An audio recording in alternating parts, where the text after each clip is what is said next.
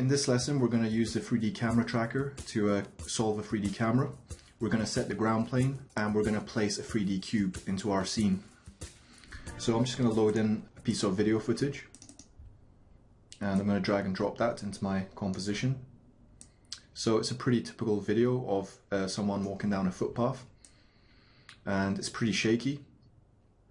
So I'm just going to start by going to my effects and presets panel and I'm going to type in 3D cam and the 3D camera tracker module should come up. So I'm just going to drag and drop that onto the video and it starts analyzing.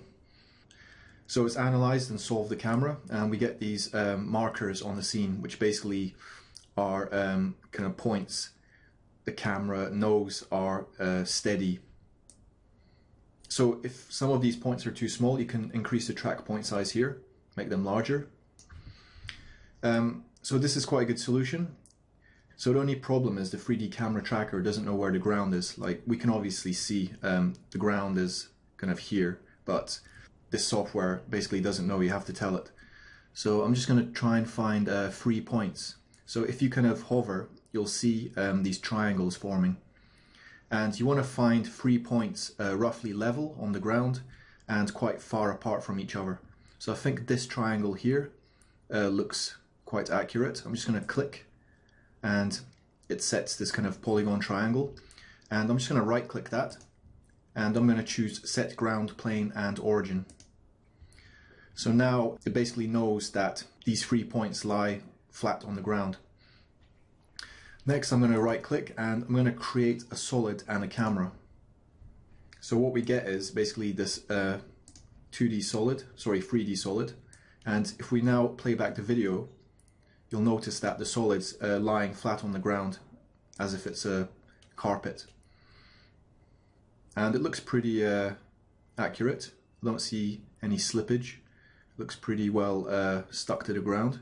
And we can export this to Cinema 4D if we wanted to, but this tutorial I'm just going to keep it simple. I'm just going to duplicate the solid and I'm going to rotate it along Y 90 degrees. I'm going to turn on snapping and I'm just going to grab the bottom edge here and I'm going to make it snap to the first solid, and I'm just going to parent this to the first solid. I'm going to go back to my original solid and I'm just going to rotate it along Z so it's kind of facing us. And I'm just going to duplicate another segment and I'm just going to move it over till it snaps. So using this method you can basically build a cube on the ground. And when you're moving this, make sure you just kind of use the axis handles.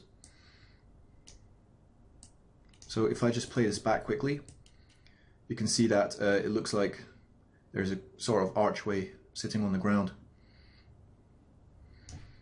So I'm just going to duplicate the rest. It's quite hard to get a snap, so I'm just going to zoom in here. I think right there.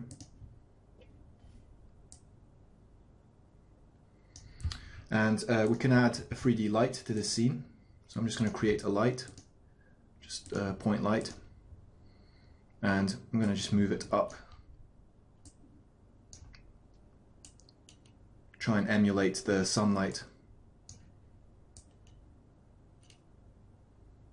So that's just a quick and simple way of motion tracking objects into video using After Effects.